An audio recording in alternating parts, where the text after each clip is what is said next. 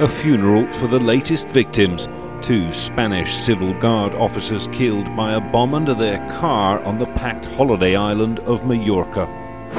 50 years after it was founded and no closer to Basque independence, ETA is still fighting. I express today the feeling of all citizens. I want to condemn this villainy with a lot of pain, with a lot of anger. Arnaldo Otegi is the closest one gets to an ETA spokesman. He represents the collective Basque independence movement, some of whose political parties have been banned for refusing to condemn ETA violence. And he refuses to condemn this week's attacks. Events like yesterday in Burgos confirm the history of the past 50 years. ETA on one side and the state on the other, locked in a cycle of permanent confrontation, with repression followed by response and no democratic solution in sight.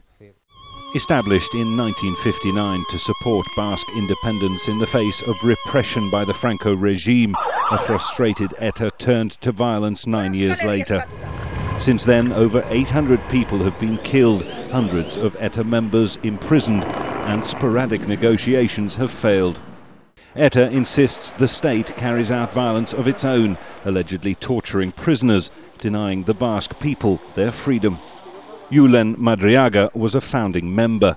Imprisoned in France in the 80s, he claims no longer to be a part of ETA, and he is measured on the use of violence.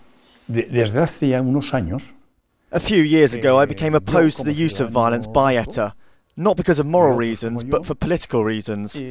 From the early 1990s, ETA's use of violence as a weapon began to turn against the interests of the Basque people.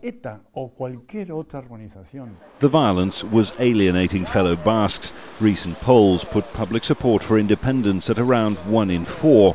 Yet Otegi, Madriaga and those who regularly attend gatherings like this, protesting the treatment of ETA prisoners, all remain true to the goal, self-governance for the Basque regions of Spain and southwestern France.